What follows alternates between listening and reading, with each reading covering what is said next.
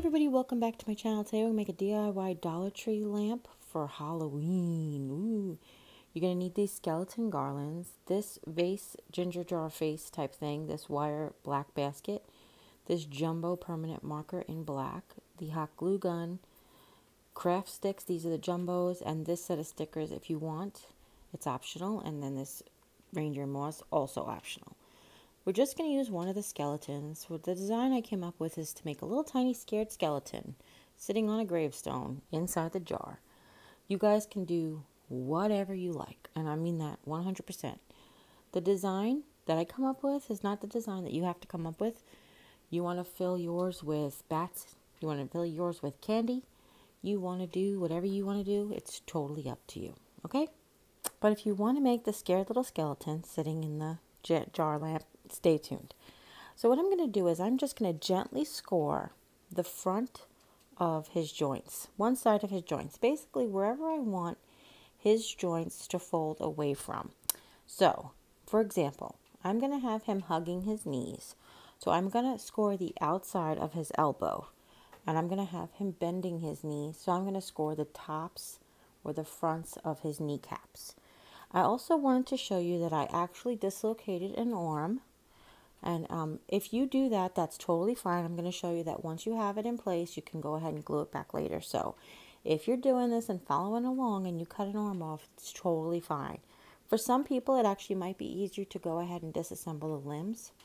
The only place that this skeleton is jointed is his hips. They're actually not attached. They're in like a little ball and socket type of hinge joint. But I just thought it would look so cute. I also did the outsides of his wrists. Like I said, the outsides of his elbows, the outsides of his wrists, sort of like behind where his pinky would be, and his kneecaps. Everything else was fine.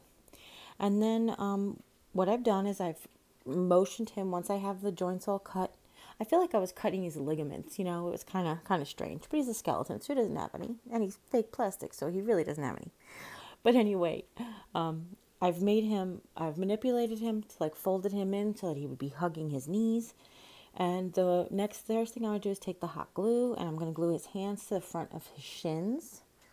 And it does take a second or two to hold up. This plastic is very rubbery and thin, and it kind of like almost felt like it was melting the plastic a little bit. So be careful if you have high temp glue guns, okay? But I'm just going to hold it, and then when I detached him from the cardboard, there was a little tiny white what is it, like a coated wire? I'm trying to think, like a twist tie, I'm sorry, that was actually holding him to the cardboard. Save that, because we're going to use that to hold his knees together in a minute, so that the glue sets up. So what I'm doing here is I am holding his knees together, holding his hands onto his front of his shins, as you could see, and just holding it so the glue sets up. This right here is me gluing his elbow back to where I had cut it off, okay? And just to show you here that you just need a tiny bit of patience to get this job done. Okay? And then here's me trying again to hold his knees tight.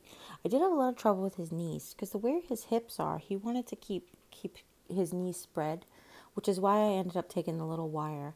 And we're not going to leave the wire there. We're just going to leave it there while the glue has plenty of time to set up. And you don't notice the hot glue. Like if you put a big glob of hot glue between his knees, you don't notice it. Even if, even if you examine the jar really close, you cannot tell that he's got a big glob of glue between his knees. All right? And we're just going to set him off to the side. Once I glued his knees together, I realized what would help him sit up is if I actually glued his thighs to the bottom rib. I know that sounds like, all of this sounds so terrible, doesn't it? Like we're manipulating a human being, but what I did was I glued his front of his thigh to his bottom rib, and it kept his legs pulled in really tight. I just thought he looked like he had a scared face on, but not a scary face. He looked like he was scared, and that's what inspired me to make it look like he was scared, huddled inside next to the gravestone. Okay, so I'm just I'm holding that in place. Like I said, I've just glued where his thighs touch his ribs, and you can see as it actually crossed his feet in the interim of doing that, which actually makes it so much cuter because now he really looks scared. So the next thing I'm going to do is I'm going to take one of the jumbo popsicle sticks, and this is just an option. You can use anything else you want, honestly. This is just, I've got these gravestone stickers, and I wanted to make the gravestone a little taller than the skeleton, so it sticks up behind the skeleton. And but if you guys want to make a gravestone out of foam board or cardboard, or you could just skip the popsicle sticks altogether, any of that stuff's great. But if you can see here, I've got these gravestone stickers that I already had from the Dollar Tree, and they're purple. And purple isn't like a huge big deal, because I'm actually going to color it with black marker to make it look black and aged. And I'm using the purple in the center to kind of make it look a little like it takes on a gray tone hue, I was going to say. But you can see here, I've just on the front, I'm going around the edges with the black marker. This is the fat jumbo Sharpie, the fake knockoff from the Dollar Tree. I know the picture in the beginning shows red, but only the picture online was only in red. And I don't have the package anymore, so I wanted to show it to you guys in a package. But it's made by Jot. And it's starting to wear, which I told you guys in one of the previous videos that I like to keep my old markers as they get old, because it's great for shading. But what I'm going to do is I'm going to take a different permanent black marker and make this really dark. But you can see I've used this for shading in the front, and I've made it look a little bit like an aged, gravestone by just like shading around the outside. Okay? And I've also, I glued a sticker to the front and the back. I never told you guys that. I'm sorry. So I also colored around the edges so that you wouldn't see the purple edges. All right, and here's the other marker I've taken. I'm going to color in the black stick so it kind of fades off into the background. We don't want to have a blaring stick at us. All right, so here what I'm doing is I've just taken a random piece of cardboard packaging. This was actually packaging from another project. And I've traced a circle at the bottom of the jar. Because what I'm going to do is I'm making a little base for him to sit on. And I'm going to glue him to the base and drop him straight down the jar. So what I've done is I've drawn, sorry guys, I've traced the outside of the jar, and then I've cut the circle just a tiny bit smaller, because so he could sit down into the jar. And what I'm going to do, and it's important that I suggest you guys do it too, is fit it in there before you even color it, before you're even done cutting it. Drop it down in your jar and make sure it fits, which I did, and mine does. So then the next thing we're going to do is we're going to color it black. And you can skip this step since we're going to cover it with not Spanish moss, but reindeer moss. But I just didn't think, I didn't want to have a chance of even the tiniest bit of white coming out. So I just went ahead and colored it with my marker. All right, and now I'm going to just make sure that I have him, that the stick is high enough and I don't have to cut off any extra. And then I realized there's still going to be more stick that you're going to see on the bottom. So I'm going to go ahead and color that in. And I tested my circle. And now I'm going to color in. I'm going to use that other marker because it's much better. This marker is starting to really fade. So this one was actually $1.50 from Five Below, but it's just because I got it because I was there, and it's two-ended, so it's nothing like they just get a new marker from the Dollar Tree. They have other permanent markers too. And now I'm going to put a bunch of glue on the bottom of his butt and his feet. And I've positioned him just in the center. I mean, centered throughout the thing because the gravestone behind him is very thin, so I wasn't worried about like leaving room for it. You just don't want to push him all the way to the back of the circle. And like I said, I've decided to take this marker and to darken the rest of the stick and to darken up the gravestone again because the first lighter color is just too light for me. It's just, I really liked it better, much darker. And this is like, makes it practically like a black gravestone, which makes it really cool. Because he is very light in color, he's a, very neutral colored skeleton, then the black gravestone with a touch of purple pops really behind his head. And I just wrote R.I.P. on it, rest in peace. So, and then I just take a wad of hot glue and just stand it up behind him so he looks like he's kind of leaning against it. Now I have a memory lamp tutorial. I'm going to link in the description box down below where it gives more in depth of how to make the lampshade and other parts of it or whatever. And also, if you haven't seen that yet, but one of my friends who's also a subscriber said, oh, she's going to make a Halloween one. And I was like, that's a great idea. I'm going to steal your idea. And I told her, hi, Donna. So I'm stealing Donna's idea to make this one. And this, Donna, you're my inspiration. Because we love all things Halloween, Donna and I. So now I'm just taking hot glue around the base. Oh, not yet. I'm going to undo his wire. So the wire did get a little glued to his leg. But you see, I just hold his legs while I pull the wire out. And it just came right out. So now I'm going to take some hot glue and I'm going to put some of the moss around the base. Nothing spectacular, just so it looks like he's in a cemetery. You know, it would be grass.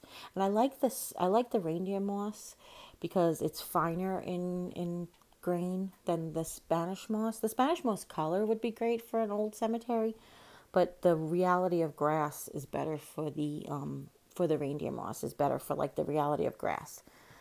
So I just thought that was fine. It's still kind of a neutral. Greens are neutrals. You know, the farmhouse look is neutral. So that's why I'm trying to do like a little less color. I can't wait to share my Halloween decor with you guys when it comes. But I haven't even shared my fall decor with you yet. So be patient. Now what I'm going to do is I'm going to take the jar. And I've taken the label off the bottom. And I'm just sticking him right down in there. I just think he's so stinking cute. I can't take it.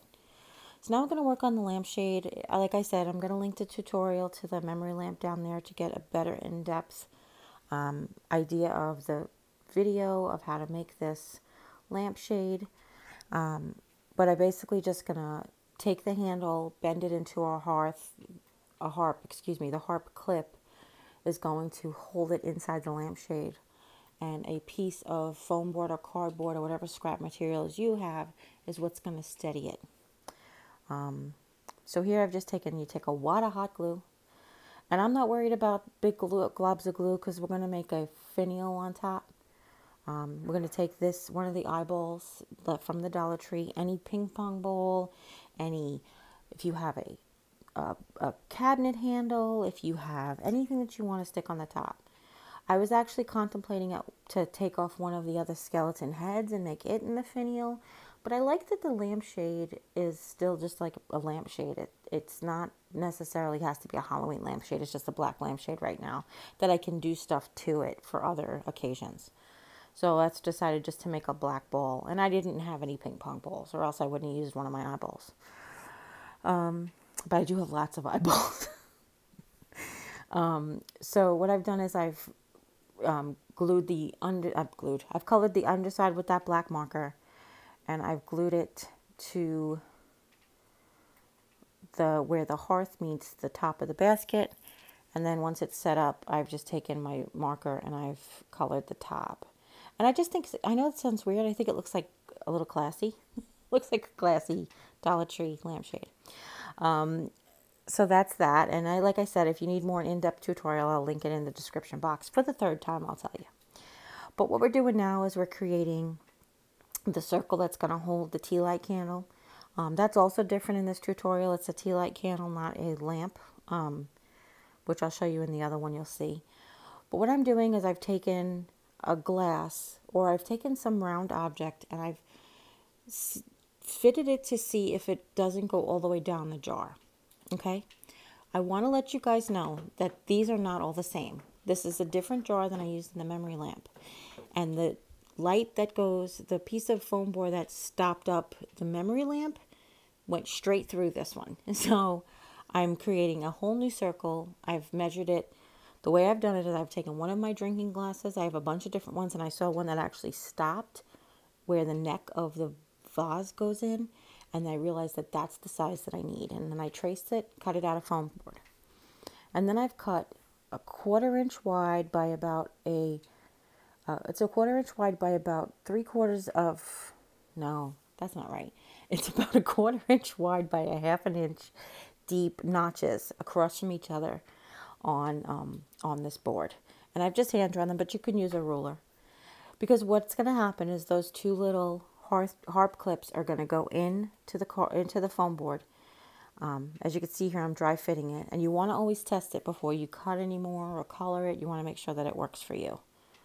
Okay, and like I said, that round piece of memory foam board right there is just going to give the lampshade some stability and balance. You put the clips in, you put that down, and you can see it holds it in nicely. It looks like it fits. So we're going to go ahead and color it in. I'm just taking that same black permanent marker and just go to town. I love scribbling. Don't you love scribbling? It's like getting all your anxieties out. But I just thought it was very important to color the edges of this. I could have left this white. I'll be honest with you, if I look across at it sitting on my fireplace right now, I can't even see it. It does look like a black line going through the top of the lampshade, but it actually looks like it's part of the lamp. But I just meant like you can't really notice. If I would have left it white, probably would have blended into my fireplace. But I've colored all of the edges just because it's a black lampshade. It can go with the black lampshade. Now, some of the other options you could do for this lamp, you could spray paint this jar. I love the spider webbing. I was actually going to do the spider webbing, but I wanted to make the jar something that I can change out. You know, the little creature inside. I can change him out for different projects. But you can permanently alter this jar. I just was trying not to. I was just trying to go for a little bit more of a classy look. But then what I just did is I rested one of these battery operated tea lights on top of the black piece of board, and that's it. So I hope you really like this video. If you do, give it a thumbs up. If you have any questions, leave them in the comments down below. Don't forget to share with friends and family. Anybody you know who'd be interested in possibly making one of these. Ooh, creepy. And if you haven't yet, click subscribe and join the family. And don't forget to check out the other memory lamp video for a more in-depth tutorial on how to make the lampshade. And as always, you guys take care. God bless. See you next time. Bye.